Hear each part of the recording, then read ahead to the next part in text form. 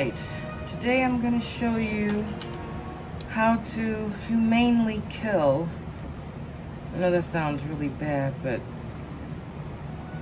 I learned this from culinary school. It's been a while. But this is how you humanely kill a lobster. I didn't mean to get them fresh, but I'm like, you know what?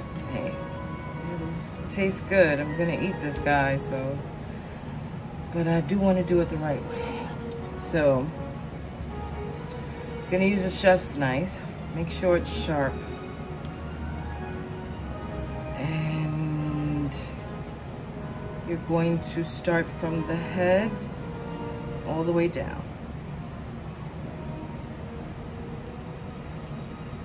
And you gotta hold this guy this way to make sure that you really get in there, you know? You're just gonna push and go in. And that is how you humanely kill a lobster. They don't feel a thing. They are, even though you may see, you know, him still moving, he's dead. And this is how you kill a lobster. The humane way. So they won't suffer.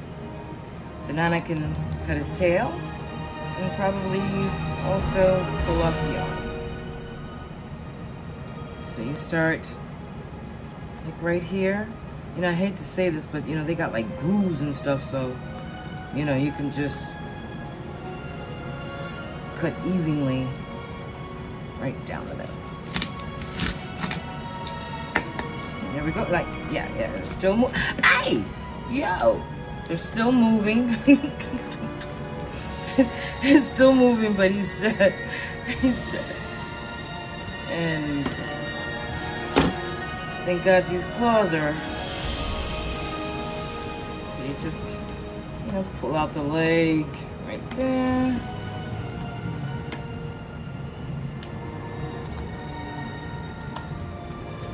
Okay. Get in there. Yeah. So he's gone. Off the other one. This guy's gonna be delicious though. I'm sorry, I know you're dead, but. Alright, and that's how you kill a lobster. The humane way. Just try to remember that.